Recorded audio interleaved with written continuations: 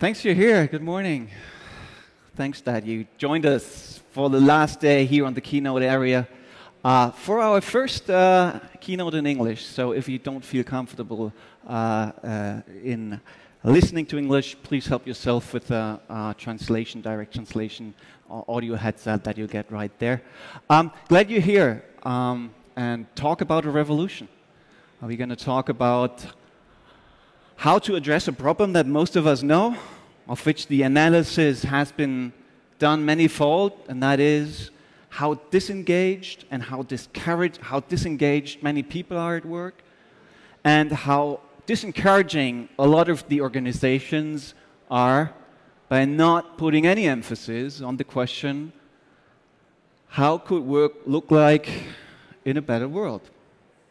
And that is the question that the founders of corporate rebels wondered, asked themselves when they themselves worked in large organizations that did just the opposite of fostering joyful work, but rather seemed to be specialized in creating frustration. So the two founders quitted their jobs and endeavored on a learning journey all over the world, visited organizations that thought work different than traditional top-down hierarchical organizations. And we're very pleased that Pim de Morree, I hope I pronounced it in a way that was still bearable for you, excellent, is with us to tell us what their conception of changing the work world to a better is. Great you're here. Thanks, Pim. Thank you. All right, thanks for the kind introduction, Thomas. Thanks for being here today. I know it's a bit early. I know it's the third day of the conference, so I'm very happy to have you guys here. While we are going to share some of the things that we've seen while traveling around the world, visiting workplace pioneers, as Thomas said, who rethink the way we and many organizations are working. But before we're going to do that, we're going to put you to the test a little bit. So I'm going to put a few statements up on the slides, and I want you to stand up if you agree with those slides, and I want you to remain seated if you disagree with this statement on the slide. So yes, this is going to be one of those interactive presentations. Sorry for that. The first one for you, most of our employees in our organizations are highly engaged. Stand up if you agree. So look at your own organization. Most employees, are they engaged? Stand up. If not, you can remain seated. All right. So about 50% of the people stand up. That's a good thing. We have quite an honest audience today.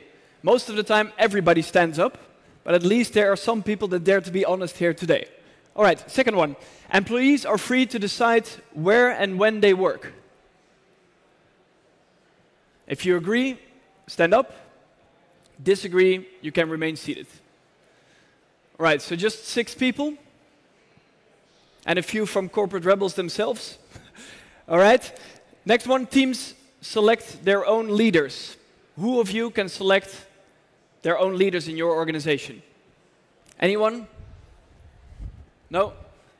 Also not behind the pillar. Then I guess also for the next statement, nobody will stand up. Our employees set their own salary. 2 people. 1, you set your own salary? Yes. Self-employed? No? All right, then I'd love to learn more. Please share. You set your own salary in the organization? Yes. How does it work? It's a small organization. I think this is the main point where it works. And we have a value-based system, why we put in what environment our talents into the world. We work in communication, so our main slogan is no bullshit. And no bullshit is in the advertising surrounding quite a thing. So we all commit just to put our talents in no bullshitting. So it's also that we have to be aware what we think is adequate, what this job is paid for. So if I work for a big corporate, I have my own gut feeling what makes sense in the situation, in my situation, in their situation, and in the situation of the project, what I value myself. But the more interesting thing is that I am asking, especially corporates or institutions don't have so big budgets, what is the value for you? I just did it last week. Somebody was very happy with the work. I did the work for free because I want them to judge the work by value. And then the lady said, we are super happy. How much do we have to pay for you? And I said, we make it the African way. The question is, how much is this valued for you? She shared her price, and I accepted. Okay, nice. And yeah, that's definitely worth an applause. How big is the organization? How many people work there? 6. All right. Thanks for sharing that. So there are actually, as you can see, examples of organizations, even bigger ones as well, where employees are able to set their own salaries. So we're going to share some of these radical ideas of rethinking the way we work to actually make sure that people become more engaged and motivated in the workplace. All right, so we set out ourselves to start Corporate Rebels born out of personal frustration. So Joost and myself, we started. 2.5 years ago, we decided to quit our job because we disliked the work so much, and we couldn't imagine ourselves working in such organizations for 40 more years.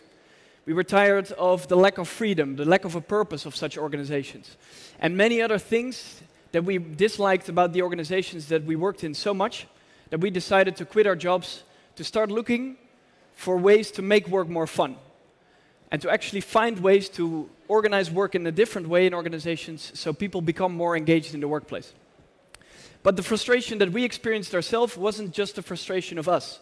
There were more people. And of course, we talked to friends and family, and we already noticed that there were more people not that happy about their workplaces. But looking at the data, we became even more scared of how big the problem at the moment actually is. Do you have any idea how many people around the world in all different regions, different kinds of industries, are engaged in the workplace? Could you share and shout out a percentage that comes to mind? The amount of people engaged in the workplace. 20? 30? 16? So the most positive person in the room, 30%. That already says something, right? And it's quite painful. Apparently we think that not even more than 30%, or let's say not even half the people, are engaged in today's workplaces, which in itself is quite a painful fact already. But when you look at the data, and we've looked at the Gallup and the research that they do on engagement in the workplace, the results are indeed quite bad. 15% of the world's population is engaged in the workplace. Then there's a big category, 67% being disengaged. So they come into the office, spend their time there, but not really their energy and their passion. And then there's a category of 18% who's actively disengaged. So those are the people that dislike their work so much that they start sabotaging the workplace. By, for example, not answering emails, not doing the work they should be doing. In Holland, it's very popular to spend time at the coffee machine to avoid doing the work you should be doing. So a lot of things that actually go against what the organization wants a person to do, because they simply dislike their work so much. What do you think for Germany? Better or worse? Who thinks it's better in Germany? Nobody? One person. Who thinks it's even worse in Germany? And the rest? Probably the same, more or less. Well, it is indeed correct, 15% as well. The actively disengaged group is a bit smaller, but more or less the same. In Holland, the statistics are even worse, where we have only 10% of the people being actively engaged or engaged in the workplace. So quite painful numbers, right? We started Corporate Rebels to find a solution for this from a personal perspective. So how can we actually make sure that the 40 hours a week we spend at work is time we value and where we can challenge ourselves, develop ourselves, and actually enjoy the time we spend at work. But even if you don't care about that, even if you're one of those people that says work shouldn't be fun, work is just there to be productive and to make money for the company you're working for, even then, it's interesting to focus on engagement in the workplace, simply because engagement and good results, so bottom line results of your organization, are highly correlated. So more engaged teams and organizations perform better than the ones that are disengaged, or even, especially if they are actively disengaged. If you're a bunch of engineers by background, like we are, it's especially good to also have some data to back up this gut feeling. So once again, Gallup gathered lots of research studies, and you see that productivity and profit go up when teams and organizations are more engaged, and that absenteeism, accidents, and defects actually go down when people and organizations are more engaged versus when they are not. So even if you only care about the bottom line of organizations, still it's beneficial to focus on engagement in the workplace because the two are highly correlated. All right, enough for the facts for now. We set out to start Corporate Rebels to simply make work more fun, to find a solution to this problem, and to ensure that we spend those 40 hours a week more valuable than what a lot of people are spending it now. So, back then, we had the idea to visit workplace pioneers all around. We shared this to friends and family, and the first response was, that is the most stupid idea I've ever heard. You're going to start a company, you're going to quit your job, but you don't have a business model, you have no clue how you're going to make money. You're going to live in one apartment, you're going to share the same bedroom, live on chicken and rice for a couple of months to make sure you can actually afford those travels.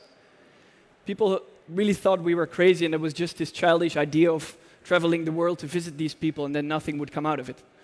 Luckily, now, 2.5 years later, things have taken off a bit, and we have actually found ways to not only research this topic, share it to a wide community out there, but also find ways to support companies to put this stuff into practice. So we started Corporate Rebels with that idea, and the main thing that we had was a website with on it one important page, our bucket list. And as you might know, bucket list is a list of things that you want to do or see before you die. We made a bucket list of pioneers we wanted to visit, organizations, academics, CEOs, who could teach us something about making work more fun. So here's a small snapshot of that list. Some names might be familiar, like for example Tom Peters, Simon Sinek, Spotify, Google, the well-known workplace pioneers. But the more interesting ones on that list are actually the ones you probably have never heard of. An organization called Buurtzorg in the Netherlands, where 14,000 nurses work with not a single manager in the entire organization, performing way better than all the other competitors in the Dutch market, and therefore now also transforming those organizations to other parts of the world. Manufacturing companies where employees set their own working hours, their own salaries, healthcare, governmental organizations, all around, companies and organizations that really challenge the status quo in how work is organized. So we set out to visit them, spend time with their employees to understand what it is like to work in such an organization, and to get a sense of what they do different than the more traditional organizations out there. The list, this is just a small part of that list. It has now more than 100 organizations and pioneers on it, of which we visited about 70 now. The list continues to grow.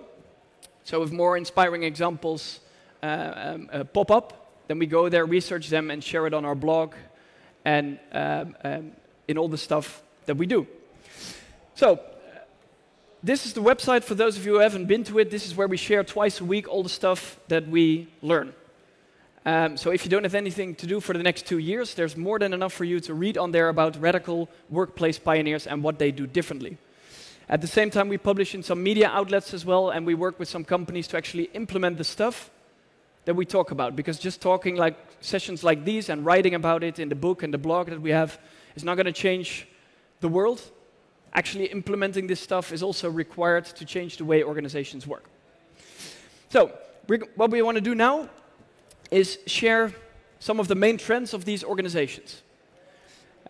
What do they do different in general compared to more traditional ones? But before we're going to share that, a short video clip that shows you why it's important to sometimes challenge the status quo and to not simply do things because other people are doing it like that, or because we've always done things like that in history.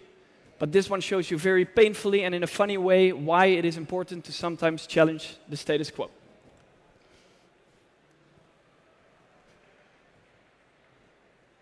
And could you turn the sound on as well? No? Just 1 second. Because without it, it's a pretty shitty video.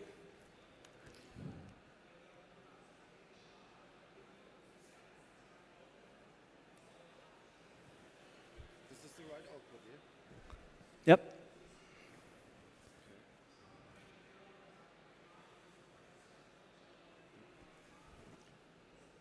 That's through HDMI.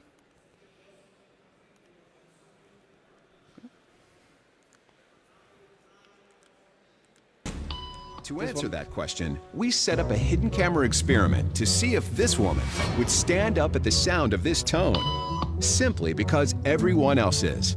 You might be thinking you'd never go along with this. Or would you?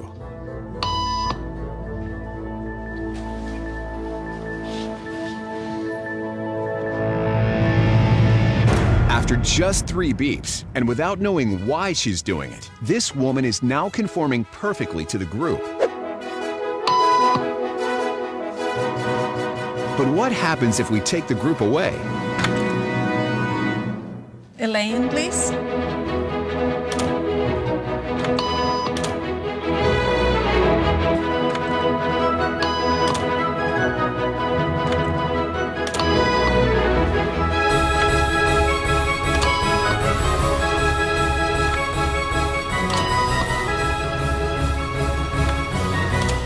Okay, now she's alone. The crowd is gone and nobody is watching her, except our hidden cameras.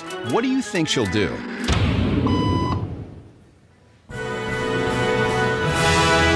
She's now conforming to the rules of the group without them even being there. Now, watch what happens when we introduce another outsider who doesn't know the rules. For a noon appointment. Have a seat and they'll be out in just a couple minutes. Great, thanks so much.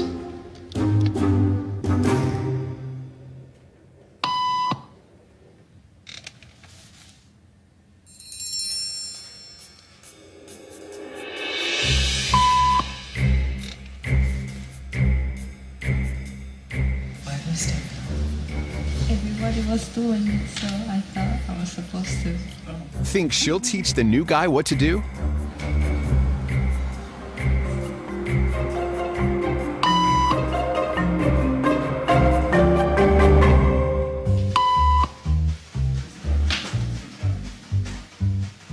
We kept the cameras rolling as more unsuspecting patients arrived.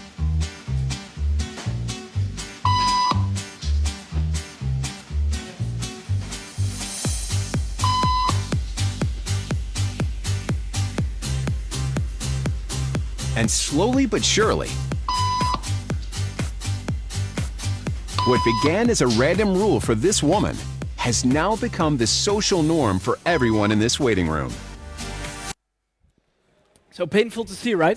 How easily we apparently adapt to certain social norms. So imagine what happens in today's workplaces, where people come in and start doing things because everybody else is doing it like that. This is mainly how we work still in organizations. Even if we know, as the numbers just showed, that in today's workplaces, so many people are still disengaged. So we set out to flip that and to figure out what can you do different in a workplace to actually make sure that people become more motivated. We're going to share the main trends of these organizations, but one important disclaimer, maybe the most important thing to take away from this session, it's not one solution. The 8 trends is not some checklist that you have to check all of the boxes to make sure you create a happy workplace. It just doesn't work like this. Some organizations show trends very clearly, others don't show these trends at all. It's thinking about what your organization needs and what your organization wants, asking your employees, and then starting to change it. Not listening to those management gurus out there who say you have to do these 4 or 5 things to become successful, because it simply doesn't work like that. All right, so the first one. On the left-hand side, you see the focus of more traditional organizations. On the right-hand side, the focus of more progressive ones. So from profit to purpose and values. Not just solely a focus on making money, because that doesn't inspire a lot of people, mostly only the shareholders. But moving beyond that and trying to actually contribute something meaningful to the world and doing that with a certain set of clear values that guide your decision making and the way you work. Profit, of course, is still important for almost any organization, even for not-for-profits or for healthcare organizations, because you need it to stay alive and you need it to grow your impact. But these organizations often compare it to oxygen for human beings. You need it to stay alive, but it's not the reason you exist. So that's the first trend. The second trend, from a hierarchical pyramid to a network of teams. So breaking down these old-fashioned hierarchical structures that have been developed 100 years ago, but that don't work in today's fast-changing environment. So breaking down that hierarchy, breaking down those functional departments, and creating multidisciplinary teams where people work together and are fully responsible for their part of the business. From directive leadership to supportive leadership, so getting rid of bosses who tell people what to do and how to do it, and focusing much more on coaching, supporting employees, and making sure that the teams can do their work in the best possible way. From planning and predicting to experimenting and adapting, so from making long-term plans, budgeting cycles that take way too much time and that you then realize the next year weren't that accurate in the first place. Focusing much more on what can we do in the short term, how can we learn from those outcomes, and then change our course based on what we see happening in practice. Number 5, one of my personal favorites, from rules and control to freedom and trust. So getting rid of lots of rules and policies and procedures, and actually trusting people to make the right decisions, giving them the freedom to act in a certain way. Centralized authority to distributed authority, so bringing the decision-making power from the top of the organization, where it's very centralized, and pushing that down, especially to frontline employees, who are in closest contact with customers and suppliers, and who need to be able to make decisions quickly, make sure they have the right information, but also the decision-making power to do that. And to give them the right information, trend number 7 is from secrecy to radical transparency. How can you open up information so people have actually the right information to make decisions? Some organizations go really far and open up even salary levels, performance reviews, their budgets, and how their teams are performing up to a team level to make sure that people understand what they are doing and if the changes they make in their business and the decisions they make actually impact their results as well. And then trend number 8, from job descriptions and fixed job titles towards talents and mastery.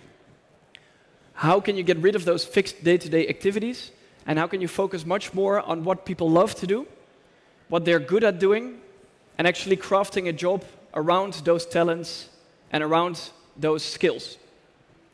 So these are some of the 8 trends. Take a picture, share it on the internet, because as many people need to know that there's a different way of working out there. Simply to be inspired and to see what are some of the things that we can take from this and implement in our organizations to make sure our people love their jobs. So the 8 main trends, what we want to do now is go into detail on 2 of them, supportive leadership and freedom and trust, to give you a case study of a company that we've been visiting, and also some best practices of what these organizations actually do different in their day-to-day work. So the first one, before we're going to do that, a very quick statement that I want you to discuss with your neighbor for about a minute or 2. So if you're not right next to somebody, scoop over a little bit and discuss the following. In my organization, there are no barriers between leaders and employees. So it's easily possible to approach a leader and to talk to that person, to challenge him or her. Or are there big barriers? And is it hard to talk to those people, to get the right information, to challenge them? Take 1 minute time with your neighbor to discuss that statement. 1 minute, go.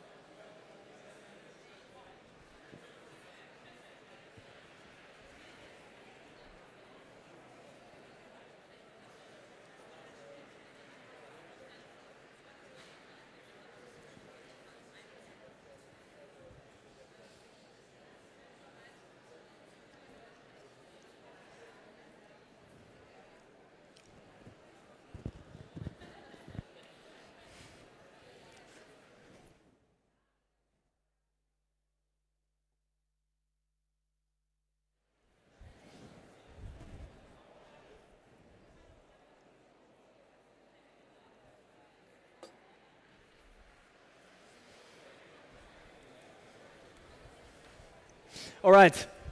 Thanks for that. So, based on those discussions, who of you says there are no barriers between leaders and employees? Show of hands, please. No barriers. No barriers. Who says they have no barriers? All right. So just a handful of people who think there are very clear barriers between leaders and their employees in their organization. All right. So that must be the famous German hierarchy then, I guess. All right. So let's look at some of the organizations that challenge this and that think that barriers between leaders and employees should be minimized. We've been visiting a UK multi-channel broadcasting company called UKTV. We set out to visit them because we heard some of their inspirational practices. And we went to visit them, talked to the CEO and some employees to understand what they actually do different. And their transformation story is quite an interesting one. So the CEO, when he joined that organization, in the position as CEO, he said, we are a creative company. We have to come up with new television concepts, but we are very hierarchical in the way we are organized. And those two, in his opinion, didn't match that well. So people didn't dare to challenge, come up with new ideas, and initiate new projects. So he said, we have to change this. So one of the first things he did was breaking down the walls of his office and of all the other managers' offices. He said, if we want to be closer to employees, to be able to share ideas and for them to be comfortable with initiating new projects, we need to make sure we reduce those barriers as much as possible. We need to support them instead of telling them what to do. So that's the first thing he did. Second thing they did was, besides breaking down the walls of those offices, was turning the evaluations upside down. So instead of managers evaluating their employees, they turned this upside down, and employees or team members started to evaluate their manager. They made those manager evaluations transparent throughout the entire organization. So anyone could see where were underperforming leaders in the organization. He said we have a zero tolerance for bad leadership, and while many companies say something similar, they actually put it into practice by making all these performance reviews transparent, because then they are able to act on it and to find ways to support those people to become better leaders. That's the second thing they did. Then they started to organize town hall meetings in which not only the management but everyone in the organization could stand up and address certain topics, issues, share successes, share barriers and failures that they made within the organization. They do this on a weekly basis. And he said these town hall meetings helped once more to reduce those barriers. But one very important symbolic gesture as part of those town hall meetings was maybe even more important, which was a big black box with a white question mark that they put in the office, where people could put in their questions, their challenges, their criticism against what was going on in the company. And he would open up that box on stage during those town hall meetings and answer those questions on the spot. Once again, to show there are no barriers between us. We are here to support you. If you have any questions, if you want to challenge us, please do so. UKTV, the results were definitely there. They doubled their market share in a couple of years' time. Profitability went up. Sick leave went down dramatically because of the changes that they were making in their organization. So some other things that organizations do to put supportive leadership into practice, because many companies say this, right? We want to become more supportive in our leadership, and we're going to train people to change their mindsets. And then after a workshop of 2 days, they will be more supportive leaderships, or more supportive leaders. This doesn't work that well, as we all know. So what can companies actually do structurally to make changes to become a more supportive leadership company? So the first one, we've listed some of the practices in order of rebelliousness, starting with the most simple one. Be aware of hippos. Not the animal that you see in the picture, but the hippo being the highest paid person's opinion. For example, Google uses this, other companies use this in their meeting rooms where they put up such statements where they show to people, make sure you are beware of hippos and that you don't just listen to the person with the highest pay grade or the highest function, but actually listen to the content and discuss things based on content, not who that content comes from. Destroying the ivory tower and getting rid of status symbols. Think reserved parking spots for directors or for senior management. The offices that we just discussed before, sometimes even the top floors for just the board with fancier carpet than the rest of the building. all these childish things that show status to the people at the top that are counterproductive, especially if you want to reduce barriers and if you want to share information more openly within the organization. Leaders deliberately get rid of them to reduce those barriers. Evaluating your manager, as discussed before, so turning those evaluation mechanisms upside down.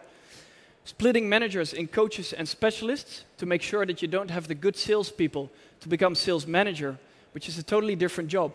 But in most organizations, we expect them to be able to do the two things both as good, which doesn't make any sense.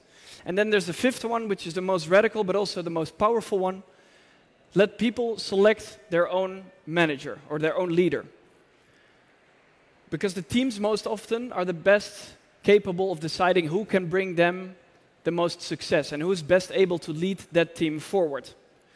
So selecting your manager, not many companies do this, but the ones that do it and that have transformed towards this show very good results because people become more engaged because they own the decision of who becomes their manager and therefore they also own the success of that team.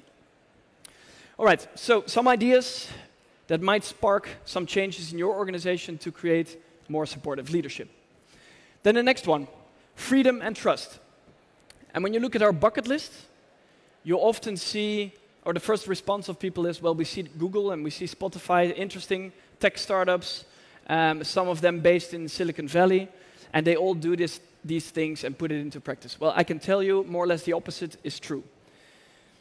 The most inspiring organizations that we come across are often not the ones that we all know of and not the ones that are based in Silicon Valley, but more often the interesting examples that you have never heard of because they don't sound that sexy.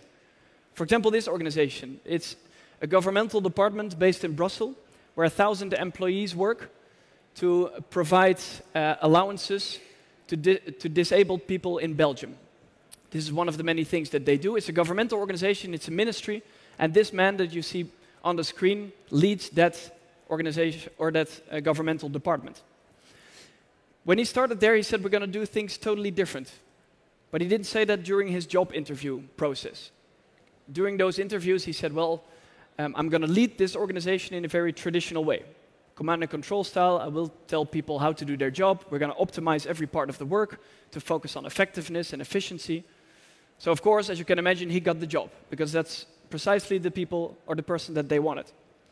Once he got the job, he went into the organization and said, what I said during my job interviews is the exact opposite of what we are going to do. But if I would have told them that during the job interview, I would have never gotten the job. So let's now focus on how we can actually build a workplace where you love to work. So he started to have these regular discussions with employees. What is it that you want to change that currently frustrates you in the way we are organized? And a big problem for them was the rules and the procedures and the standardization that was in place that kept them from doing their job in a proper way and for using their own common sense and their brain to make the right decisions. So they started to make a transformation that's been going on for about 15 years already, and they continue to become more radical. And to give you some examples of what they do, those 1,000 employees, they can determine wherever they work. So they can work from home, in a bar, in the office that they still have. For them, it doesn't matter as long as you get the right results. So on an average day, only 10% of the people, about 150, 120, are in the office to do their work, and the rest is somewhere else. Nobody knows where. The second thing that is interesting about them, they get to determine when they work. So if they prefer to work at night, go ahead and do so. If you think you're more productive at night, do so. Or if you want to work on a rainy Sunday and want to be free on a sunny Tuesday, then please go ahead and do so. We don't care as long as you get the right results. People can decide in which teams they work themselves, on what work they're actually focusing their activities and their energy. So it's very much focused on freedom and trust, and they got rid of lots of policies and rules that got in the way of people using their own decision-making power to do that. With the idea that if people can make responsible decisions at home, buying a house, buying a car, educating children, then why the hell, if they come into the organization, we don't even allow them to spend 200 or 500 euros of company money. To him and to the rest of the organization, this didn't make any sense, so they started to change this. Some of the outcomes of them, since that transformation, so for 15 years already, you have a 10% annual productivity increase. And it continues to be like that even nowadays still. They have the lowest absenteeism of any organization in Belgium. When they put out a job vacancy in 2003, before the transformation, only 3 people replied on average. Nowadays, 57 on average reply to their job vacancies because they know what kind of workplace it is. At the same time, they are now preferred by 92% of the recent graduates, of those governmental students, while before the transformation, only 18% applied to that organization. So if you talk about the war on talent, if you talk about making sure you don't have those high sick leave numbers, look at this example and what it meant for them to change their organizational structure to allow people to do the work in a better way. All right, so 2 examples.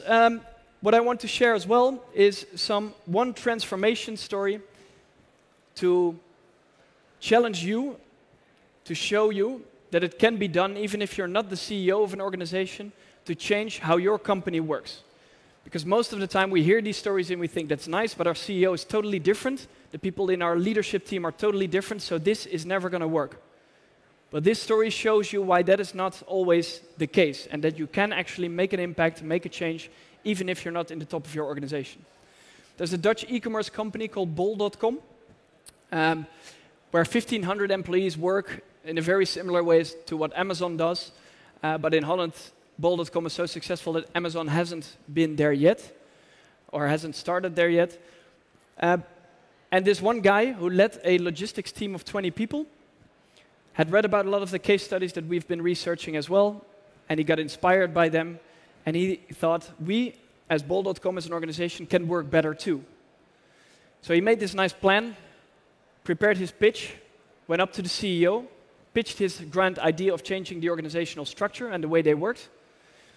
And then the CEO said, well, that's a really nice idea. I love your enthusiasm and your proactivity, but it's not what we're going to do right now.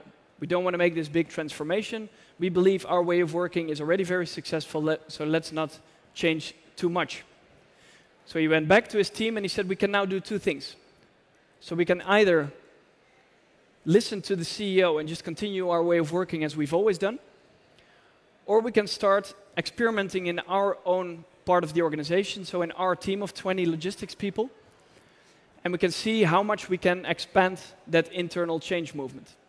So for 3 months, they started to experiment with new ways of working, more flexibility in the workplace, different ways of decision-making in the team, alternative setup to their meeting structures, and they started to change all of these things for 3 months. And then they figured out, well, this is more or less the way of working that we actually want to have in the entire company as well.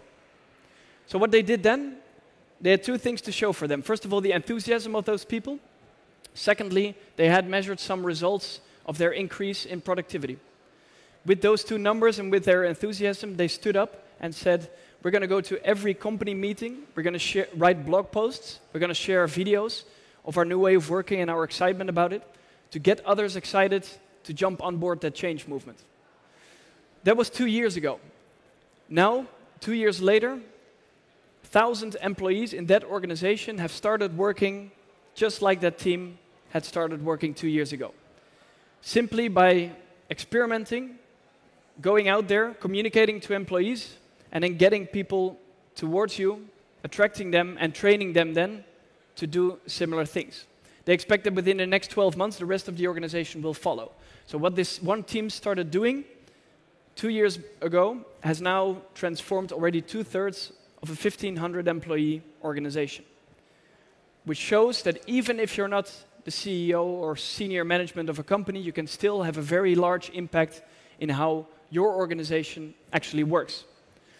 So a valuable lesson based on this is start experimenting, start figuring out what of these things can actually work for you and how you can best put them into practice.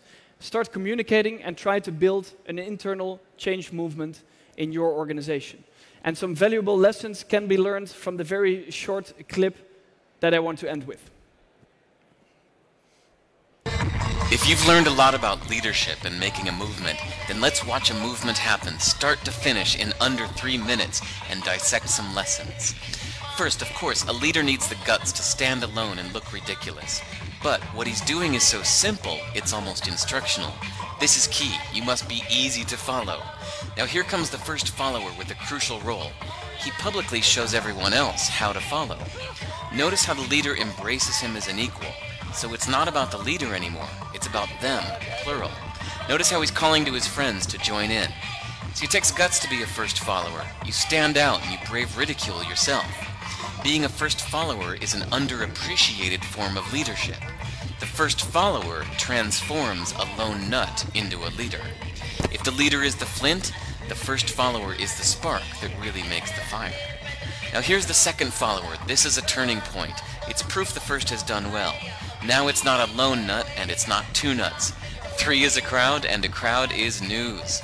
A movement must be public. Make sure outsiders see more than just the leader. Everyone needs to see the followers because new followers emulate followers, not the leader. Now here come 2 more people, then 3 more immediately. Now we've got momentum. This is the tipping point, and now we have a movement. As more people jump in, it's no longer risky. If they were on the fence before, there's no reason not to join in now. They won't stand out, they won't be ridiculed, and they will be part of the in crowd if they hurry. And over the next minute you'll see the rest who prefer to stay part of the crowd, because eventually they'd be ridiculed for not joining. And ladies and gentlemen, that is how a movement is made. So the video continues for about a minute or so, but I think you get the point. You don't have to take off your shirt, drink a bottle of alcohol to get a movement started, but you need to start experimenting to actually change the way organizations work and start an internal change movement also in a company if you don't necessarily think you can do it. So we invite you all to be rebels and to find ways to make changes in your part of the organization. Thank you very much for your attention.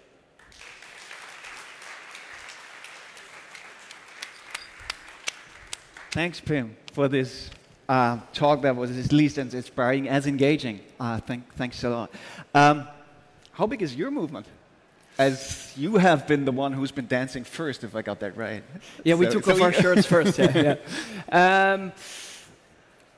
It depends how you actually want to define the movement, but on this Slack community that we currently have, where people communicate and share ideas and share best practices and case studies, we have now over 2,000 people in there from around the world who are excited about this stuff.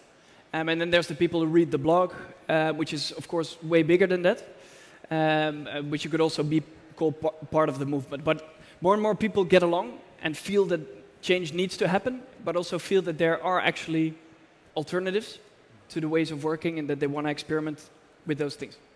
I understand it's a bit hard to understand really what you are. You're a strange mix of being a platform, a publishing company, a consultancy. How would you describe that? I mean, you're at the intersection of all of them, right? Yeah, it's really hard to put into one sentence. The question we get asked the most often is, how the hell do you guys make your money? But let's not start with that. So the main idea is, we started out, our first business model was to burn through our savings. Yeah. And we were quite successful doing that. Excellent. Good start. Good start. But we started writing and blogging and writing a book at the moment, which Joost is mostly doing, is still one of the main parts of what we do. So researching these companies and then sharing our ideas through this blog and the book.